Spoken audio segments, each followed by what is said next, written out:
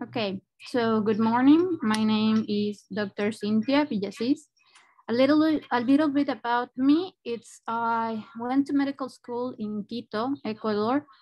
My university name is Pontifical Catholic University of Ecuador. So I graduated back in 2018. But we're here to hear a little bit more about temporal lobe epilepsy, fascinating topic, and we will start with a case. We're talking about the case, and then we'll go from there. So this case is about a 52-year-old left-handed female. She has a diagnosis of temporal lobe epilepsy, and she came to the clinic for a follow-up. She was previously treated with carbamazepine, but she eventually developed hyponatremia, and she's currently taking Aptium. She is seizure-free, thankfully. In regards to her past medical history, she has a sleep apnea, gastrointestinal reflux disease, migraines, chronic disease of tonsils, adenoids, plantar fasciitis, hypoxic ischemic encephalopathy, encephalomalacia, and seizures since childhood.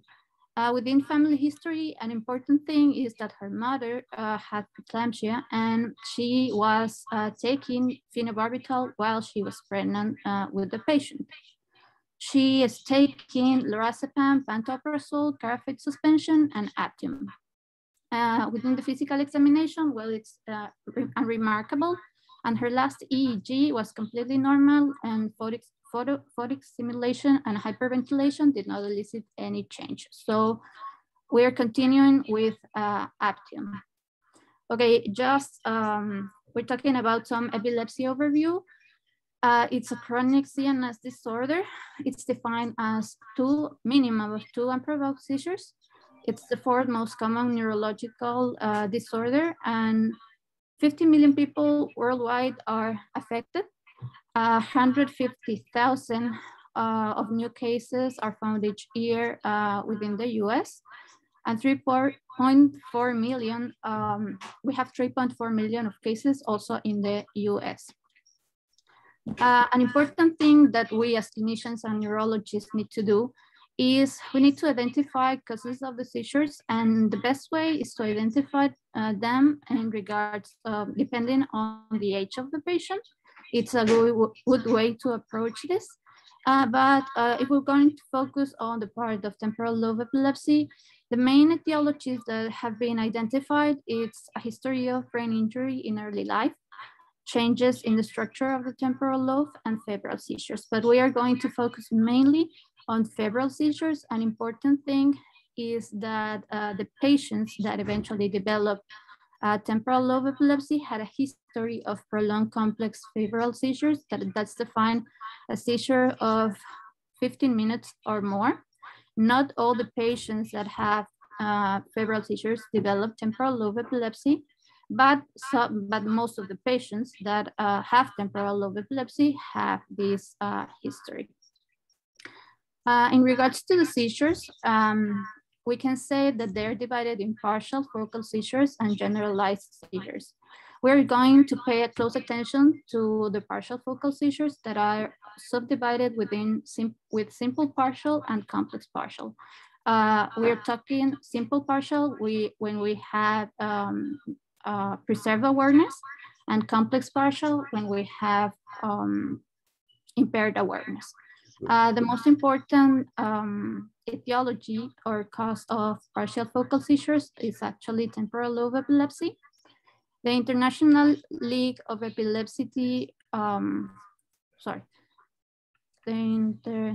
International League Against Epilepsy has subdivided the types of seizures seen in temporal lobe epilepsy as mediobasal and lateral neocortical, that it's depending on the location of the seizures. Okay, so now we're going towards an interesting topic that I really liked, that it's some of the history. So here we have 2 interesting pictures. The first one, it's a painting made by Van Gogh back in 1890. This painting is called Reminiscence of the North. An important thing to mention is that Van Gogh was diagnosed with temporal lobe epilepsy, and this painting he did this painting back in France when he was institutionalized in Saint-Remy. And he had a 2-month period where he experienced a lot of these seizures.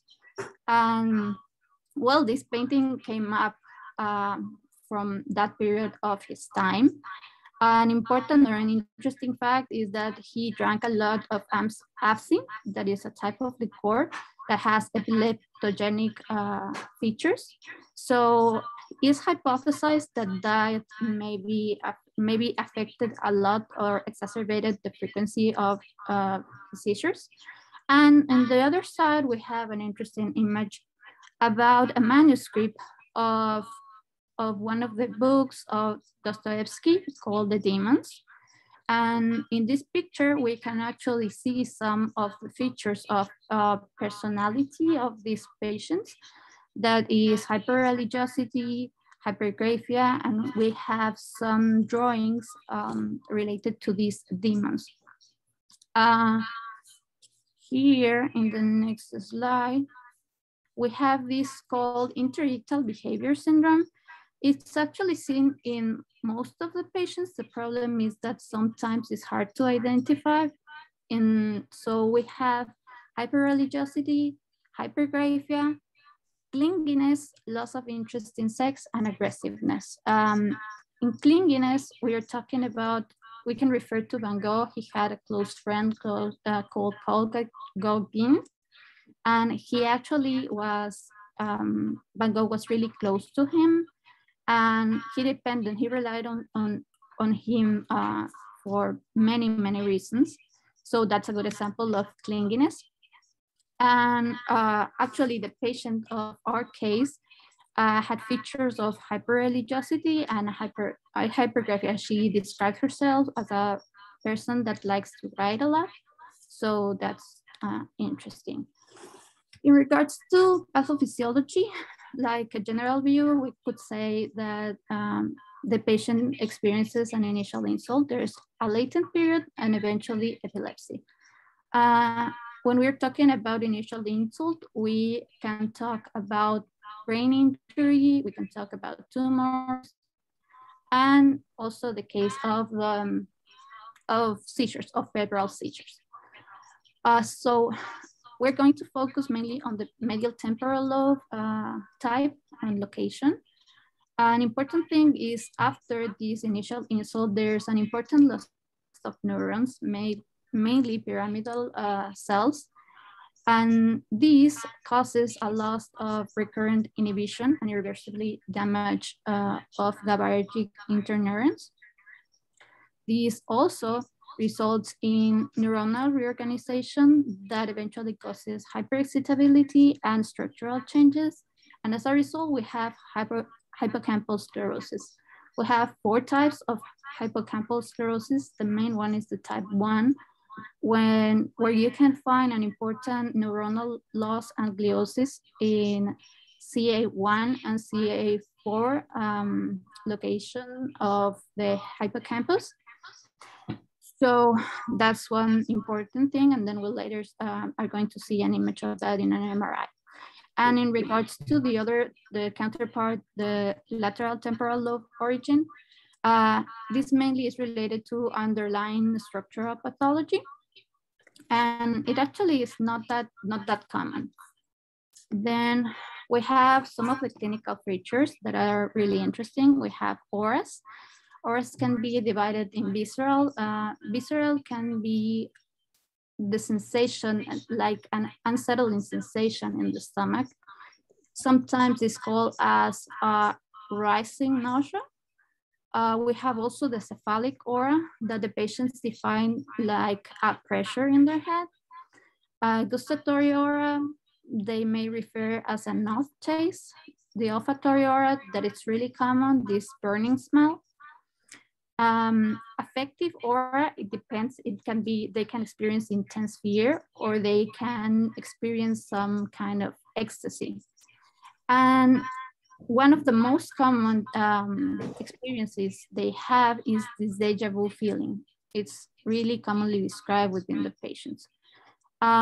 We can also say that initially the patient experienced this partial awareness, and this is seen in the early stages of the seizure.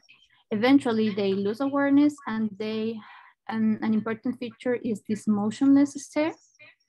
We can also see automatisms, mainly oral alimentary, this lip smacking,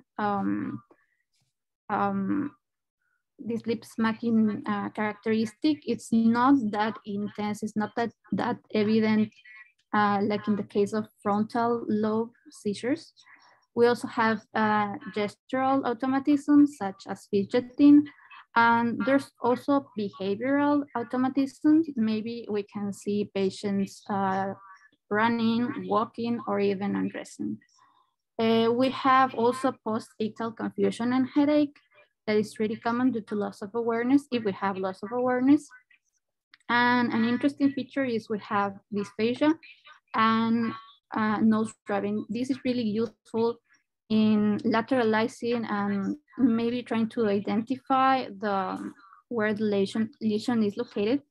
When we see dysphagia in a patient, we are talking about a lesion on speech dominant side, and this nose rubbing, it's also important to lateralize it to the ipsilateral side where the seizure is starting.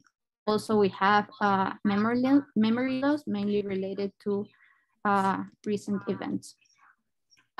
With the diagnosis, we have the important thing is bilateral or bilateral temporal spikes on EEG. We also have hypometabolism on interictal PET or hypoperfusion on interictal SPECT. These are the last two are really important or really useful for localization of the lesions. And with an important thing in the MRI findings is the hippocampal sclerosis. In the image seen, we can actually maybe see it identified in the right side. There's an increase of the signal intensity. This is a T2 weighting image. And we can also see a smaller temporal lobe. When we are talking about the treatment, we have pharmacologic treatment, we have vagal nerve stimulation treatment that was actually approved by the FDA in 1997, and the temporal lobectomy that of course is the permanent treatment. With the pharmacologic treatment, the commonly used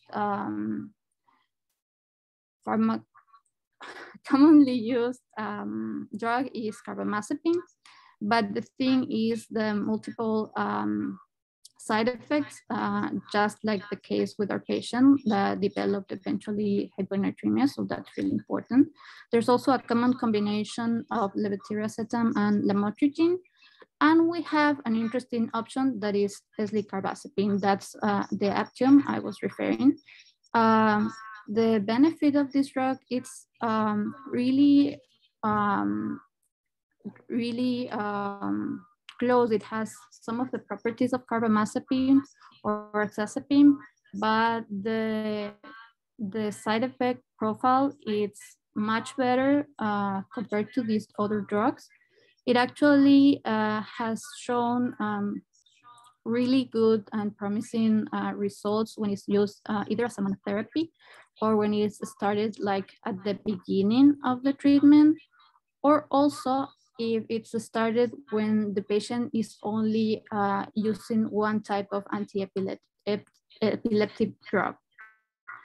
And finally, with the prognosis, when we have a patient that has intractable seizures, the patients eventually experience memory and mood problems. They have a lower quality of life, and there's an increased risk of sudden unexpected death in epilepsy.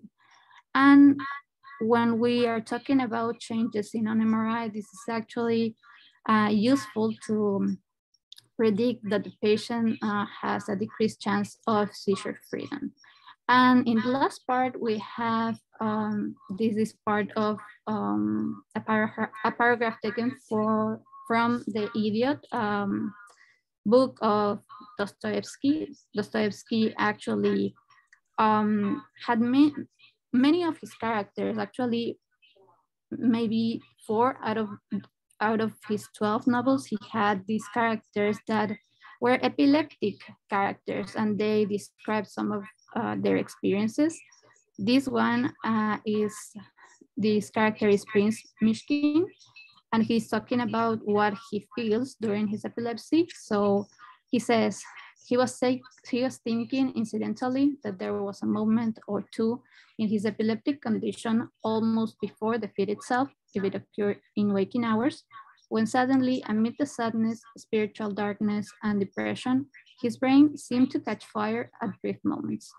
His sensation of being alive and his awareness increased tenfold at those moments which flashed by like lightning. His mind and heart were flooded by a dazzling light. All his agitation, doubts, and worries seemed composed in a twinkling, culminating in a great calm, full of understanding. But these moments, these glimmerings, were still but a premonition of that final second, never more than a second, with which the seizures began itself. That second was, of course, unbearable. So that's my presentation, and thank you so much.